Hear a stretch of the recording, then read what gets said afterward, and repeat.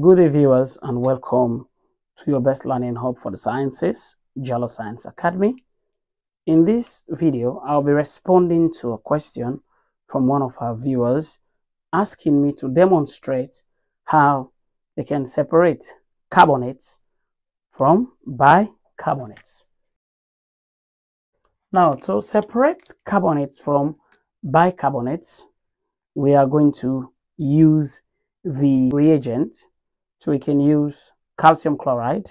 Now with calcium chloride, if we use it on carbonate, we will precipitate calcium carbonate directly. But if we react bicarbonate and calcium chloride, we won't be able to precipitate calcium carbonate except we have to heat the product.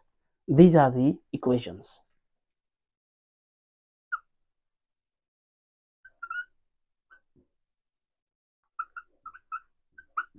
When these two react, you are going to get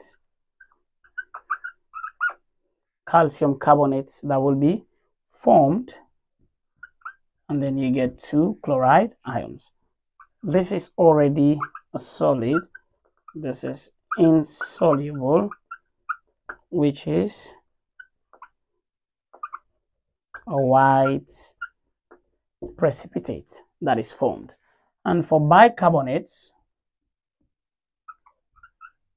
when a bicarbonate reacts with calcium chloride, you are going to get the calcium hydrogen carbonate and two chloride ions that are formed. And this is an aqueous substance. So meaning it is soluble, it dissolves. But if you heat this calcium bicarbonate now, if this one is heated, it is going to dissociate into calcium carbonate and water. So this gives you the solid substance. So this now is insoluble. So meaning carbonates precipitate calcium carbonate with calcium chloride directly, whereas bicarbonates don't precipitate calcium carbonate directly. They first of all produce calcium bicarbonate, and then when this is heated, you then have calcium carbonate that is formed.